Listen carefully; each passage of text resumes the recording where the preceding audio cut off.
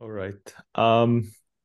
Okay, so thanks to Tufik and to the whole organizing committee for all the effort. In the minutes I have, I will try to share with you some recent progress on one very natural problem that I personally like.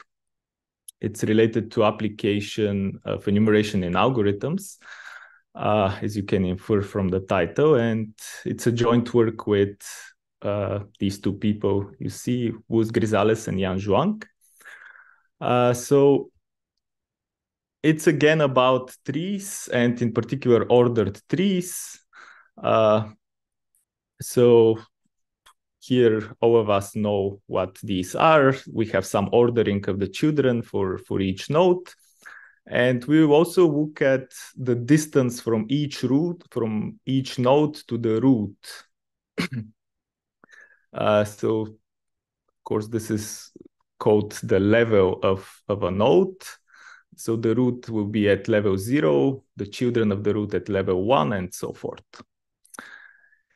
And you see all the 5 ordered trees here with 3 edges and 4 vertices. Of course, this is not a coincidence. As we know, they're counted by the Catalan numbers. So what is our problem? So we are at the root of some unknown tree with n edges. And we also have a target node x in that tree that we want to find. But we don't know where this is. And in addition, we can't do much. Being at a vertex, the only thing we can do is to explore one of the children if it's not yet explored.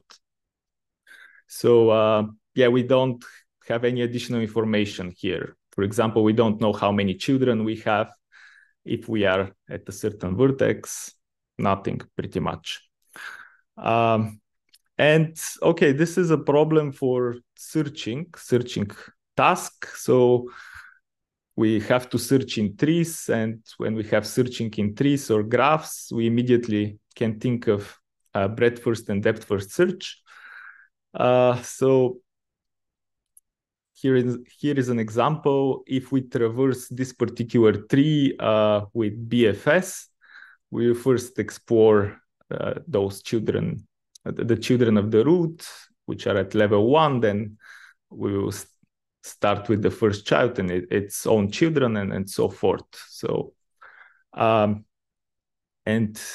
yeah, the nodes will be traversed in this order corresponding to the labels that you see here. And these labels, I call them BFS scores. And yeah, formally the BFS score of a vertex is the number of nodes visited before that vertex when using BFS. But the reason I'm interested in this statistic is that basically it corresponds to the time complexity of BFS when the target node is this V.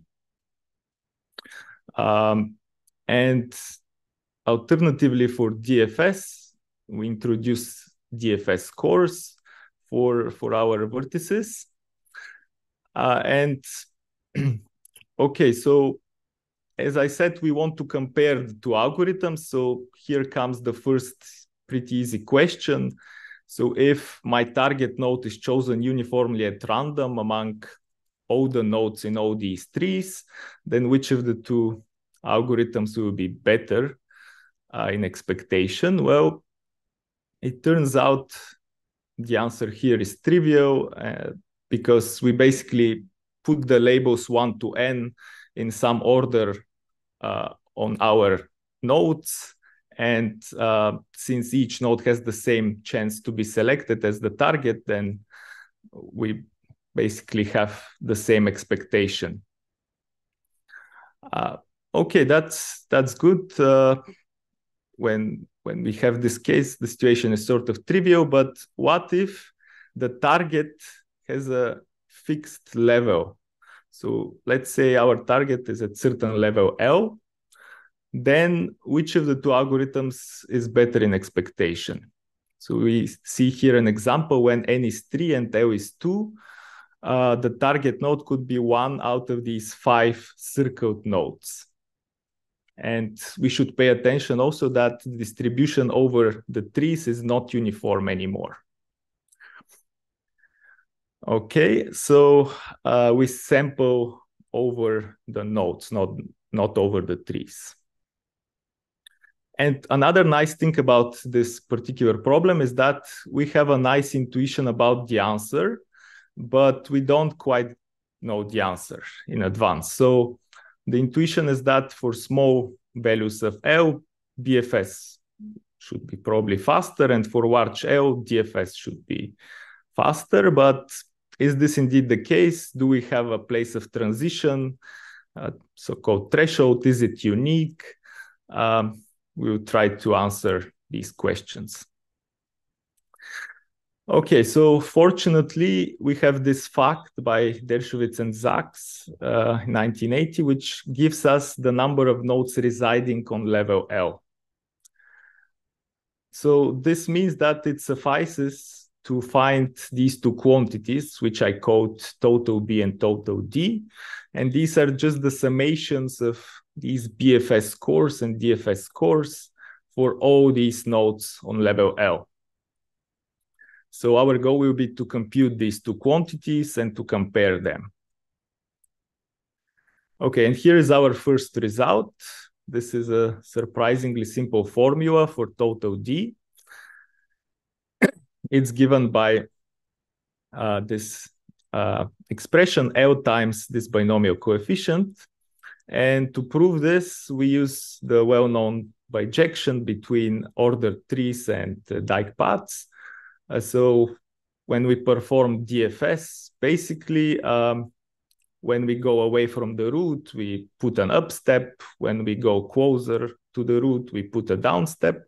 So what we do here in this proof is to map every such tree to the corresponding dike path. And we also observe that a node in our tree at level L corresponds to a point on level L in the dike path.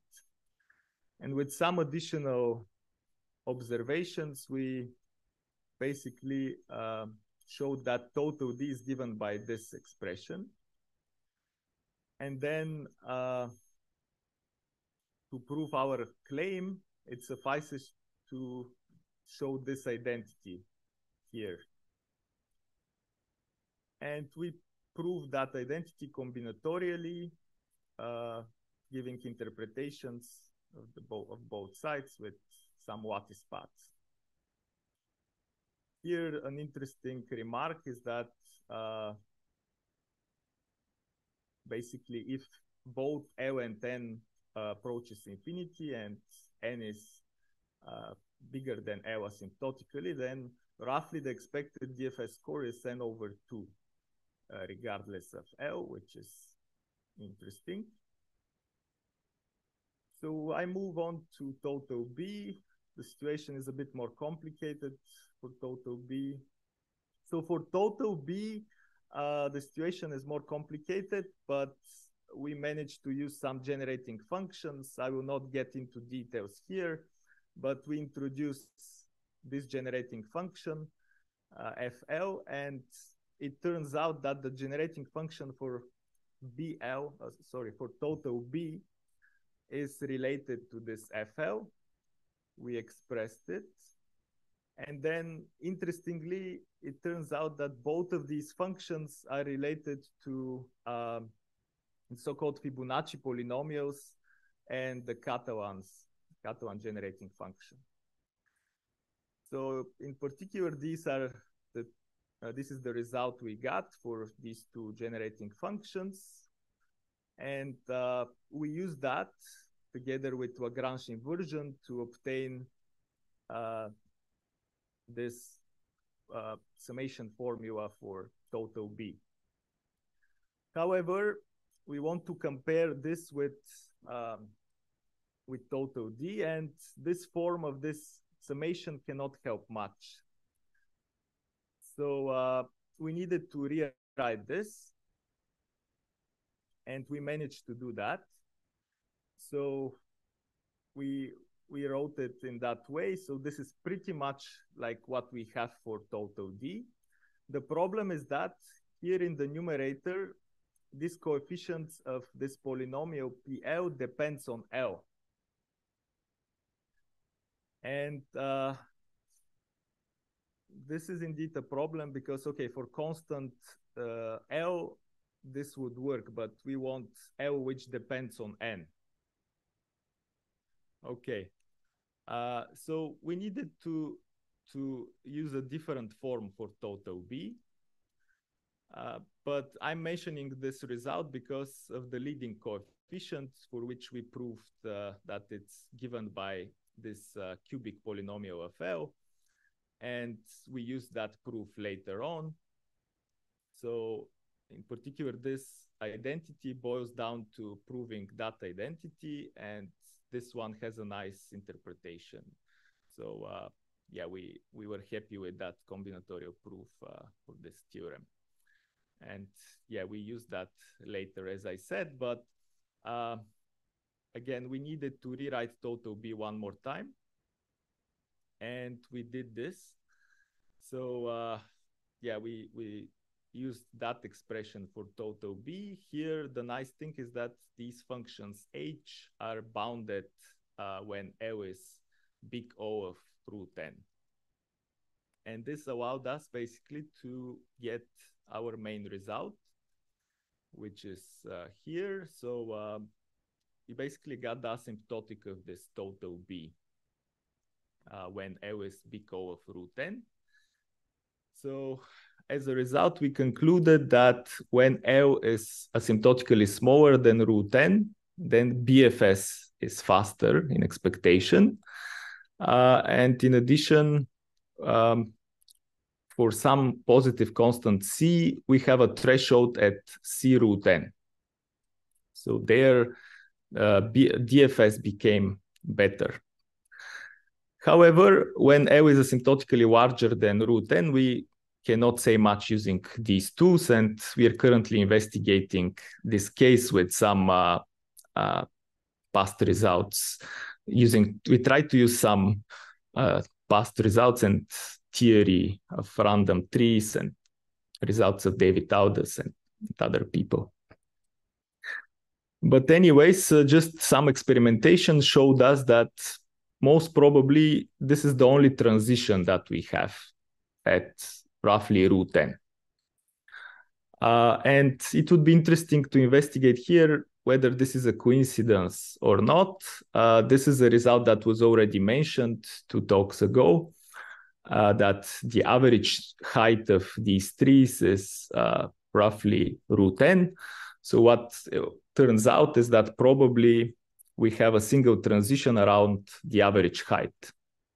And it might be interesting to see whether it's the same for other kinds of trees, let's say binary trees, or it's just a coincidence. Okay, and I have a few further directions that I can talk about. I don't have time, I believe, but yeah, I can just list a few extra questions that are interesting. Indeed, one can ask several interesting questions here. And yeah, I might stop. Thank you.